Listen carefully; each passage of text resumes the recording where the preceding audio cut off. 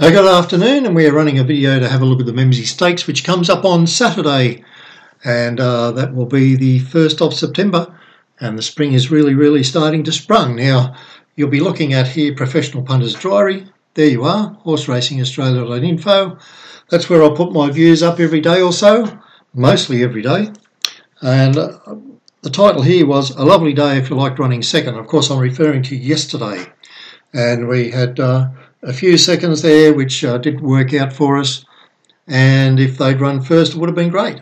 However, today in the newsletter you can find out how you can get back your money. Well, not only getting back money if you run second or third on Saturday, but there is an offer there that if your horse runs second, you'll be paid the same price as if it won. So if it runs second at 20 to 1, then you're going to get 20 to 1 on your money up to $100. It's a very good deal, and you can have a look at that in our newsletter. If you haven't signed up for our newsletter, you should be able to find a spot here. You can click on that there, and you can subscribe to our regular newsletter. And of course, our YouTube channel, there it is. It's on our home page every day. If you want to look at staking, there it is. If you want a special offer and join the club, then that's going to cost you less than $1 per day. And if you join the club, you get a lot of extra benefits. But anyway, you go and have a look at that. In the meantime, let's go and have a look at the race. We've got two rating programs available. One of them is called Horse Racing Today, or HR2D for short. And it looks at things like statistics, the trainer, the jockey, blah, blah, blah, blah, blah, blah, all the things the horse has done, and sort of sorts it into a relevant order. And so you can see here, Caulfield Race 7, it's the Memsie Stakes, time-honoured, well, that's what they say. And you can see straight here that Vega Magic, it's a last start winner, won at Caulfield by 3 lengths. That was over 1200 at this distance, at 2 starts for 2 wins, 3 starts at the track for 3 wins. So you can see why it is the top rated horse in horse racing today. But the interesting thing is here, if you have a look at these particular situation, you'll find the prices for these horses is very close in some stages, because if you look at a horse like Grunt, it's hardly ever been beaten. If you look at Kementari, okay, it was 4th behind Winks last start, second before the start before that. At 3rd run after a spell, 1400 should be ideal for it. Ran good last start. Is it good enough? King's Will Dream had a series of wins, first up 4th, and a very good run.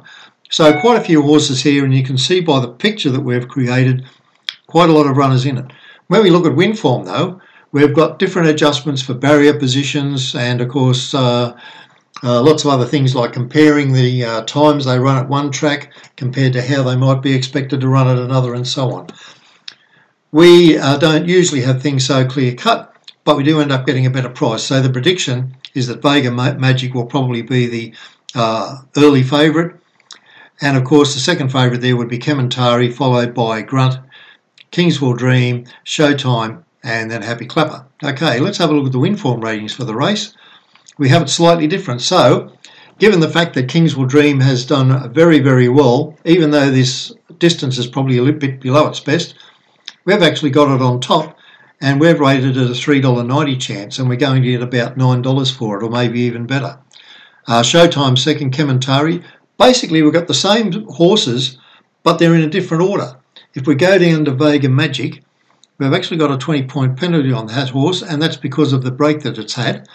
But if we take the penalty off and pull it back to that, it ran a 54.2 on win form.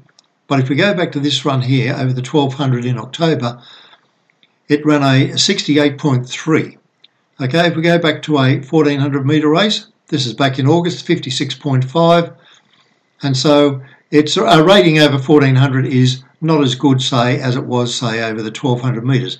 So that's why we've ended up leaving the penalty on, even though it's had 2 wins from 2 starts of the 1400.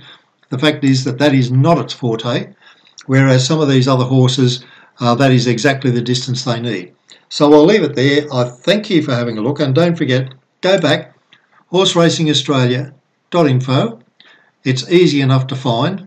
Have a look at my diary each day where I make comments and the like, and some people find it amusing at times, but have a look, there's always a bit of a read there. This is how you can get Horse Racing Today Top 2. Click on there and you'll be able to sign up. You'll also be able to sign up to the win form ratings at the same place.